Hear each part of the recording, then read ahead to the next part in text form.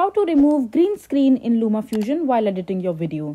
So hello everyone, welcome back to the channel, and in this video I'm going to show you the right way and the easiest way to remove your green screen in LumaFusion while editing your video. So first of all, just open your LumaFusion, and after that, for example, I want to remove the green screen of this particular clip right here.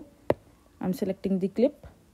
So as you can see that this clip has made my entire screen green. So I want to remove this green screen and just want to keep this subscribe button right here. So for that, all you have to do is just double tap on the particular clip that you want to edit.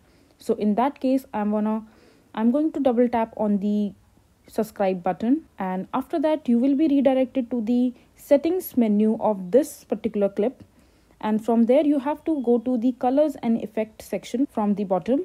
And after that, you will see all these options on the right hand side of the editing menu. And here you have to click on the keyers icon right beside the star icon. And here you will see the first option which says green screen key. You have to click on it. And there, as you can see, that it has removed the green screen and kept the button safely. But in your case, if that doesn't work, all you have to do is just click on this pen icon which says key color, and just click on it and then select the color from the screen itself and then tap on it, and this will remove your green screen.